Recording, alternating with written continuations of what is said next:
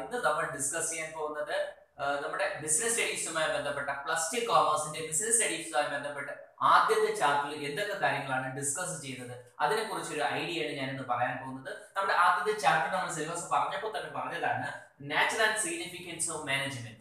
Nature and significance of management എന്താണ്, that is management എന്താണെന്നാണ് ആദ്യത്തെ ചാപ്റ്ററിൽ നമ്മൾ ഡിസ്കസ് ചെയ്യുന്നത്. ആദ്യത്തെ ചാപ്റ്റർ ഡിസ്കസ് ചെയ്യുന്നത് എന്താണ് മാനേജ്മെന്റ്, അല്ലെങ്കിൽ എന്തിനെയാണ്, ഏത് രീതിയിലുള്ള കാര്യങ്ങളെയാണ് നമ്മൾ മാനേജ്മെന്റ് എന്ന് പറയണം. തീർച്ചയായിട്ടും നമ്മൾ അറിഞ്ഞിരിക്കണം. ഒരു എക്സാമ്പിൾ പറയുകയാണെന്നുണ്ടെങ്കിൽ നമ്മൾ ഒരു ഫാമിലി എടുത്തു കഴിഞ്ഞാൽ അവിടുത്തെ ഓവറോൾ ഡ്യൂട്ടീസ് അല്ലെങ്കിൽ ഓവറോൾ ആക്ടിവിറ്റികൾ കാര്യങ്ങളെല്ലാം ചെയ്യുന്നത് അവിടുത്തെ ഹൗസ് വൈഫ് ആയിരിക്കും. ഹൗസ് വൈഫിന്റെ ഓരോ ആക്ടിവിറ്റി അനുസരിച്ചാണ് ആ കുടുംബത്തിന്റെ സക്സസ് എന്ന് പറയുന്നത്. പക്ഷെ അതിന് സപ്പോർട്ട് ചെയ്യാൻ വേണ്ടി ഫിനാൻഷ്യൽ ബാക്ക്ഗ്രൗണ്ടുകൾ അല്ലെങ്കിൽ ഫിനാൻഷ്യൽ രീതിയിൽ സപ്പോർട്ട് ചെയ്യുന്നതാണ് ഹസ്ബൻഡ് ചെയ്യുന്നത്. എൻറ്റയർ ആക്ടിവിറ്റി ഹൗസ് ഹോൾഡിൽ ചെയ്യുന്നത് ആ ഹൗസ് വൈഫ് തന്നെയാണ്. ദാറ്റ് ഈസ് അവിടുത്തെ കാര്യങ്ങൾ, എത്ര കാര്യങ്ങൾ കിട്ടി, ദാറ്റ് ഈസ് എത്ര ഫിനാൻസ് കിട്ടി, ഇതിൽ നിന്ന് എത്ര ഫിനാൻസ് നമ്മൾ ഓരോ കാര്യത്തിന് വേണ്ടി ഉപയോഗിക്കുന്നു, എത്ര നമ്മൾ മിച്ചം പിടിച്ചു വയ്ക്കുന്നു, നാളത്തേക്ക് വേണ്ടി നമ്മൾ എന്ത് ചെയ്യുന്നു, ഇതൊക്കെ അവിടെ ഒരു പ്ലാനിങ്, ഓർഗനൈസിങ്, അതിനെ മാനേജ് ചെയ്ത് ഗെറ്റിംഗ് നമ്മുടെ കാര്യത്തിലോട്ട് എത്തിച്ചേരുന്നത് വരെ ചെയ്യുന്നത് ആ ഹൗസ് ഹോൾഡിലെ ആ ഹൗസ് വൈഫ് തന്നെയാണ്. അവിടെ എന്ത് ചെയ്യുന്ന ആ വ്യക്തി അല്ലെങ്കിൽ ആ ഹൗസ് വൈഫ് ചെയ്യുന്ന പ്രവൃത്തിയാണ് നമ്മൾ പറയുന്നത്, അല്ലെങ്കിൽ ആ പ്രോസസ്സ് ഒരു സിസ്റ്റമാറ്റിക്കൽ പ്രോസസ് ഉണ്ടോ, ഈ പ്രോസസ്സിനെയാണ് നമ്മൾ ആക്ച്വലി മാനേജ്മെന്റ് എന്ന് പറയുന്നത്. സിമിലർലി ഒരു ഓർഗനൈസേഷൻ ആകുമ്പോഴും അവിടെയും ഇതുപോലെ തന്നെയാണ്. ഓർഗനൈസേഷന് ഒരു എയിം ഉണ്ടാവും, ഒരു ഒബ്ജക്റ്റീവ് ഉണ്ടാവും. ഈ ഒബ്ജക്റ്റീവ് അല്ലെങ്കിൽ ഈ എയിം നേടിയെടുക്കുന്നതിന് വേണ്ടി സിസ്റ്റമാറ്റിക് ആയിട്ട് പ്ലാൻ ചെയ്ത് ഓർഗനൈസ് ചെയ്ത് ആ കാര്യങ്ങൾ പ്രോസസ്സ് ചെയ്യുന്നതിനാണ് നമ്മൾ മാനേജ്മെന്റ് എന്ന് അറിയപ്പെടുന്നത്. It's very simple. ഇതാണ് മാനേജ്മെന്റ് എന്ന് പറയുന്നത്. ദാറ്റ് ഈസ് ഈ മാനേജ്മെന്റ് നമ്മൾ പറയുമ്പോൾ നമുക്ക് രണ്ട് രീതിയിലാണ് മാനേജ്മെന്റ് നമുക്ക് ഡിസ്കസ് ചെയ്യാൻ പറ്റുന്നത്. നമ്മൾ മോഡേൺ അപ്രോച്ചും ഉണ്ട്, അതുപോലെ തന്നെ ട്രഡീഷണൽ അപ്രോച്ചും ഉണ്ട്. എന്താണ് മോഡേൺ അപ്രോച്ച് അല്ലെങ്കിൽ എന്താണ് ട്രഡീഷണൽ അപ്രോച്ച്? ട്രഡീഷണൽ അപ്രോച്ച് എന്ന് പറയുന്നത് നമ്മുടെ ഒരു കാര്യം സാധിക്കാൻ വേണ്ടി മറ്റുള്ളവരെ കൊണ്ട് ചെയ്ത് ആ കാര്യം നമ്മൾ നേടിയെടുത്തു കഴിഞ്ഞാൽ ദാറ്റ് ഈസ് മാനേജ്മെന്റ് എന്നാണ്.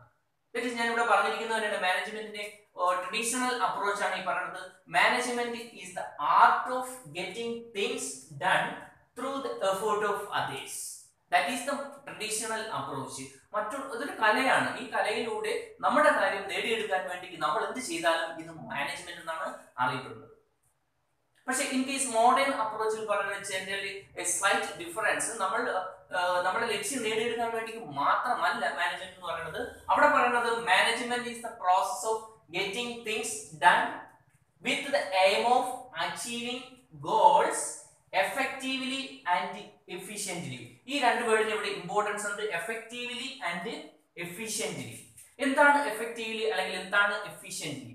നമ്മൾ രണ്ടും ഒരു കോയിന്റെ ടു സൈഡ് ആയിട്ട് കണ്ടാൽ മതി. ഈ രണ്ട് വേർഡ് കൊണ്ടും ഉദ്ദേശിക്കുന്നത് ഓർഗനൈസേഷനിലെ ഒബ്ജക്റ്റ് അച്ചീവ് ചെയ്യാൻ വേണ്ടി എന്ത് ചെയ്യാമെന്നാണ്. ദാറ്റ് ഈസ് നമ്മളിപ്പോ സപ്പോസ് നേരത്തെ പറഞ്ഞ പോലെ ഹൗസ് ഹോൾഡില് ഹസ്ബൻഡ് അല്ലെങ്കിൽ ഹൗസ് ഹോൾഡിന്റെ മെയിൻ കാരണവൻ അല്ലെങ്കിൽ മെയിൻ ആള് നമുക്കൊരു 100 rupees അവിടുത്തെ ഹൗസ് വൈഫിന് കൊടുത്തു കഴിഞ്ഞാൽ ആക്ച്വലി ആ 100 rupees കൊണ്ട് ഏത് രീതിയിൽ അവിടുത്തെ കാര്യങ്ങളെല്ലാം ചെയ്ത് തീർക്കുന്നു. ആ 100 rupees ഉപയോഗിച്ചുകൊണ്ട് അവിടുത്തെ എല്ലാവരുടെയും നീഡ് സാറ്റിസ്ഫൈ ചെയ്യുന്നു. ഇതിനെയാണ് നമ്മൾ പറയുന്നത് എഫക്റ്റീവ്ലി നമ്മൾ യൂട്ടിലൈസ് ചെയ്തെന്ന് പറയും.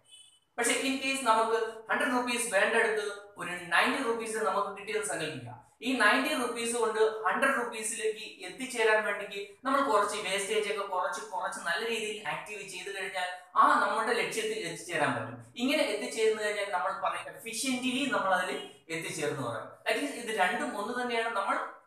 നമ്മൾക്കുള്ള റിസോഴ്സുകൾ വെച്ചുകൊണ്ട് നമ്മൾ മിനിമം ടൈമിൽ മാക്സിമം ഔട്ട്പുട്ട് നേടിയെടുക്കാൻ വേണ്ടി ചെയ്യുന്ന കാര്യങ്ങളാണ്. അത് രണ്ട് രീതിയിൽ ചെയ്യുന്നു. ആ ചെയ്യുന്ന ഒരു പ്രോസസ്സിലുള്ള രണ്ട് ഡീവിയേഷനാണ് നമ്മൾ പറയുന്നത് എഫക്റ്റീവ്ലി ആൻഡ് എഫിഷ്യന്റ്ലി. ഉള്ള റിസോഴ്സസ് കൊണ്ട് നല്ല രീതിയിൽ ചെയ്തു കഴിഞ്ഞാൽ അത് എഫക്റ്റീവായിട്ട് യൂട്ടിലൈസ് എന്ന് പറയാം. ഉള്ള റിസോഴ്സസിൽ നമുക്ക് ആവശ്യമുള്ള റിസോഴ്സിനെ കുറിച്ച് കുറവ് സംഭവിച്ചാലും അതിനെയും എഫക്റ്റീവായിട്ട് ചെയ്തു കഴിഞ്ഞാൽ നമ്മൾ അതിനെ പറയുന്നതാണ് എഫിഷ്യന്റ്ലി എന്ന് പറയുന്നത്. ഇത് രണ്ടുമാണ് മോഡേൺ കൺസെപ്റ്റുമായി ബന്ധപ്പെട്ട് മാനേജ്മെന്റ് എന്ന് പറയുന്നത്. സോ ഓവറോൾ പറഞ്ഞു കഴിഞ്ഞാൽ management is A simple term. ഒരു ഓർഗനൈസേഷനിൽ പ്ലാൻ ചെയ്ത് ഓർഗനൈസ് ചെയ്ത് അവിടുത്തെ ഡയറക്ട് ചെയ്ത് കൺട്രോൾ ചെയ്യുന്ന അവിടുത്തെ പ്രോസസ്സുകൾ, ദാറ്റ് ഈസ് അവിടുത്തെ ലക്ഷ്യം അച്ചീവ് ചെയ്യാൻ വേണ്ടി കൺട്രോൾ ചെയ്ത് ആ ലക്ഷ്യത്തിൽ എത്തിച്ചേരുന്ന ആ ഒരു പർട്ടിക്കുലർ പ്രോസസ്സിനെയാണ് നമ്മൾ ടെക്നിക്കലി പറയുന്നത് മാനേജ്മെന്റ്.